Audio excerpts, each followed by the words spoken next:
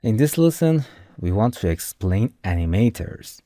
Going to the tools, then animator, which itself includes two categories, rotator tool and translator tool.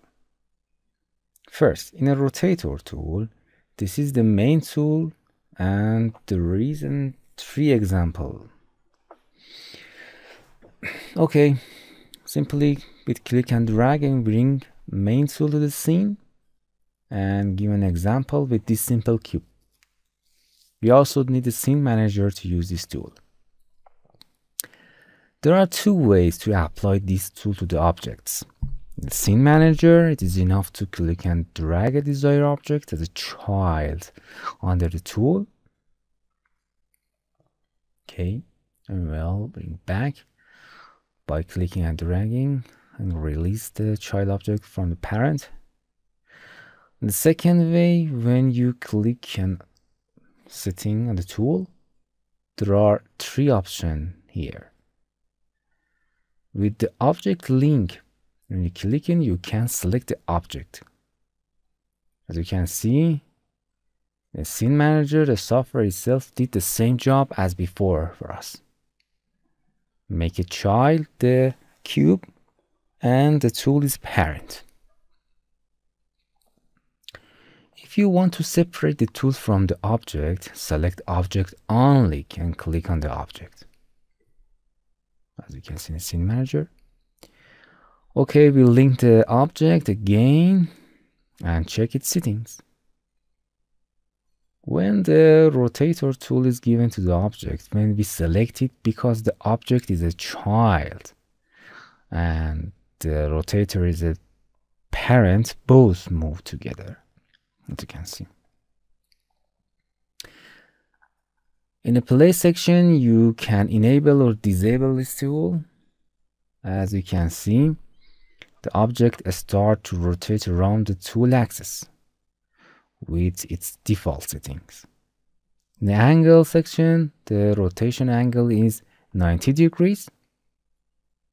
And this arrow also determines the rotation path. In the more section, you can specify the axis of the rotation in which direction, X, Y, or Z. Going back and make the angle 360 degrees.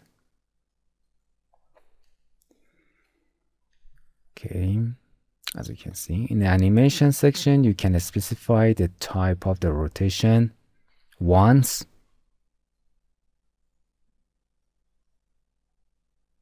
ping pong, going back and forth, and a loop. In this example, we set the mode to the loop. And the more you can set the delay when the object reaches the end of the path and start again. That we no need to delay, set it to 0. Going back in the speed, control the rotation speed. And trigger, you can specify that when we get close to the object, the tool is activated, and when we move away from it, it returns to this original state. We turn it on, and the more you can set the trigger zone, that is the area where the tool rotates when we enter it, and will returns to its original position when we leave this area. You can specify how large or small this area in meters.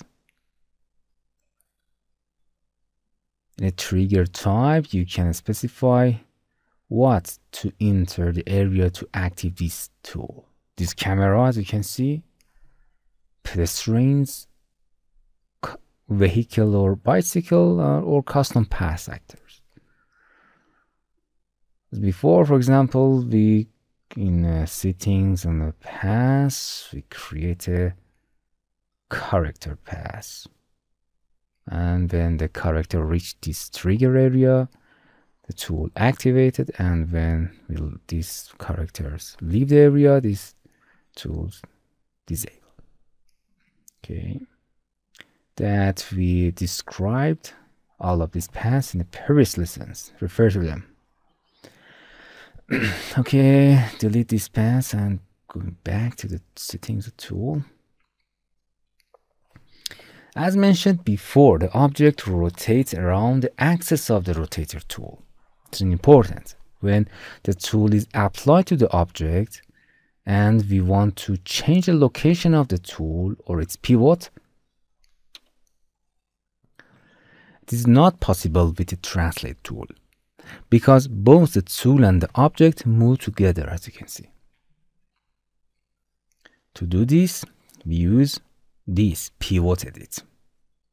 Now you can select this option, and now you can select the translate tool and change the location of the tool anywhere that you want. And the object rotates around the tool axis. Pay attention that when you are in a pivot edit, the tool is deactivated. You have to just click the translate tool to activate this tool. Okay, as you can see, we can change the pivot and the pivot rotation. Now insert and check this type of example created by software itself. For example, this door. As you can see, this is the casing of the door, and the rotate tool given to the door, 19 degree. Pay attention to the pivot. Where is the pivot? In the hinges. Okay, another example of these, and you can see the axis of the rotation tool has changed to this example.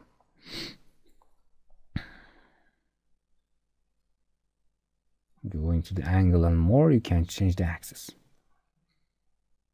Okay, and another example. Okay, delete them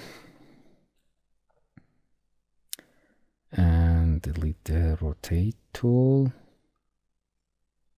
Okay, well, now let's look at the translate tool. Just like before, this is the main tool and a 3 example. We insert the main tool and apply it to the objects.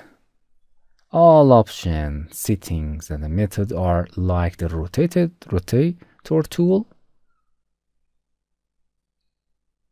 Okay, but the instant of angle, there is a distance option, and you can animate the object in a different axis that you want. And also you can rotate the object and the tool with the rotate tool, the desired axis that you want.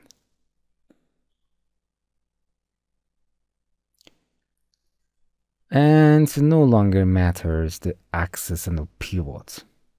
You just translate the objects, the distance that you want. You can insert and review these examples.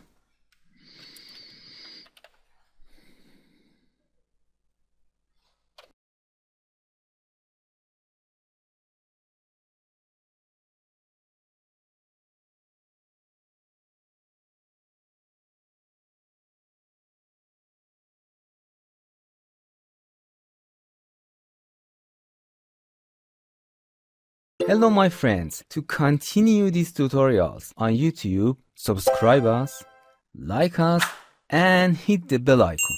And now you will be alerted about all of the amazing videos that we release.